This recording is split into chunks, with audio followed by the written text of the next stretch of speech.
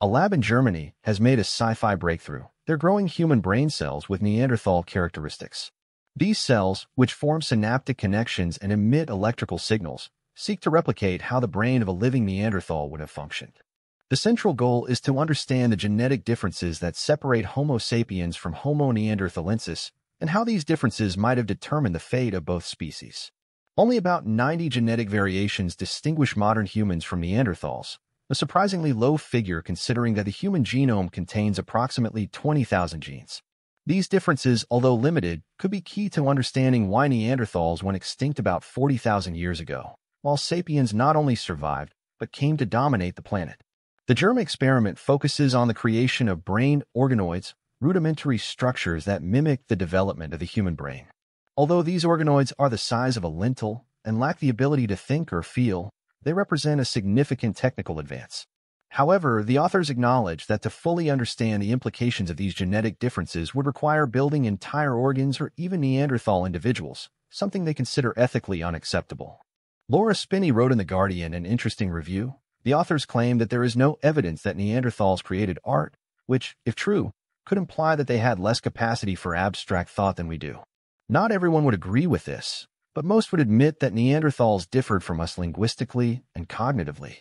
The question is, can we take advantage of those differences to contain our greedy urges before it's too late? Can we mobilize culture to overcome biology? The book also offers a comprehensive review of human evolution, a field that has undergone a revolution in the last 2 decades thanks to the technology that allows DNA to be extracted and analyzed from ancient fossils. This technology has revealed that most branches of the human family were evolutionary dead ends, and that only sapiens managed to survive. But what gave them this advantage? Krauss and Trapp put forward several hypotheses, from the ability to build complex social networks to a risky and visionary approach to exploring new territories.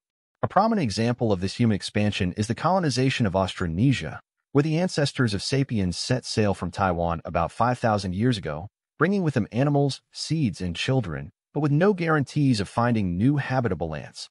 This drive to explore and colonize eventually led modern humans to occupy every corner of the planet, and now to look to the Moon and Mars as their next destinations. However, the authors caution that this expansionary impulse has not always been sustainable.